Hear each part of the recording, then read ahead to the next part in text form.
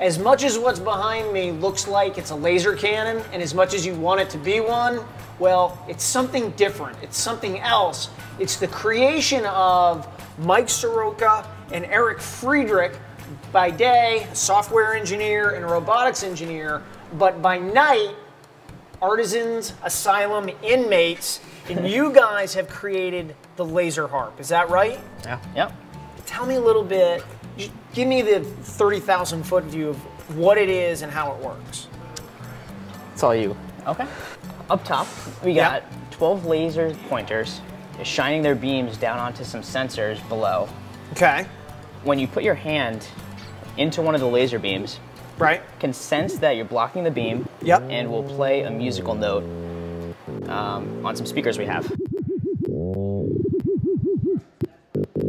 Now, will it also stop your garage door from coming down all the way if you interrupt those beams, or does it just play music? It will definitely stop the garage door. All right, so we've got this thing here, and both architecturally and mechanically, it looks like a masterpiece. But thank you. How do you go from a blank slate to this? What's the inspiration? There was a lot of talking. We spent, what, 3, 4, 5 nights? 2 or 3 weeks tossing ideas back and forth. We started with fire. I like it. Continue. You immediately need fire, right? So first we thought like it would be really cool if we could do something that shoots like plumes of propane that ignites, that has something to do with music, and the music and the fire sort of started coming out of the woodwork. We had kind of 2 inspirations for this. Okay. The first one was those wine bottle holders where you have like an angled, angled piece of wood, and then the wine bottle kind of like floats in midair. Right. So we wanted it to look like that a little bit. And the other thing is we kind of wanted it to look like a harp. There are a lot of other laser harps out there that don't look anything like a harp, and we thought it'd be cool to bring it back towards a musical instrument. Just the frame itself, what's that made out of, and how does that work? So the frame is plywood. There are 3 major components. There's our cantilever beam at the top. There's our base torsion box structure, and then there's our base. Okay.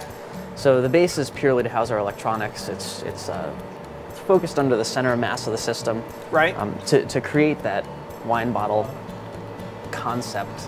Right. You know, we needed to have something that looks like it's dynamically unstable, but is actually stable. So by creating something that falls right under the center of mass of the 2 upper components, the whole thing is not actually going to fall over, which is a little deceiving. And the first time we actually set it up on a table and took a step back, there is a lot of.